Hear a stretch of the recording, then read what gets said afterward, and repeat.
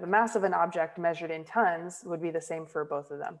So the ton of feathers and the ton of bricks have the same mass in this case, which is why they're shown on this balance as being equally balanced.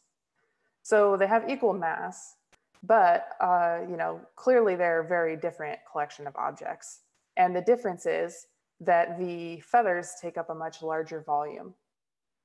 To get that ton of feathers, you just have to pile up a larger volume of feathers. And so those have the smaller density. So density as it's defined is mass divided by volume. So equal mass objects, the one with the larger volume will have the smaller density.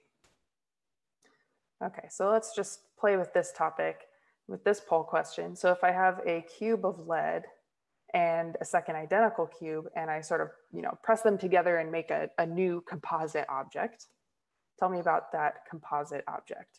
So I'm seeing most votes for D, which is that the mass would double and the volume would also double, but the density will not double.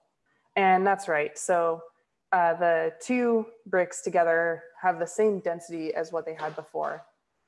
The mass is doubled of the new object because there's two objects that each had the same initial mass. The volume of the new object is also twice as big as it was before. And because of that, the density doesn't change. Okay, so you can kind of think of density as just a property of some material. And this is, the exact thing that we use density for when we talk about planets, is to get an idea of what material planets are made out of.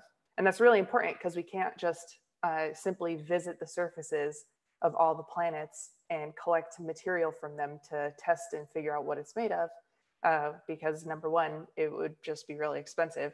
But number two, not even all the planets have solid surfaces to go collect material from. And your space probes might not get there, as we'll see.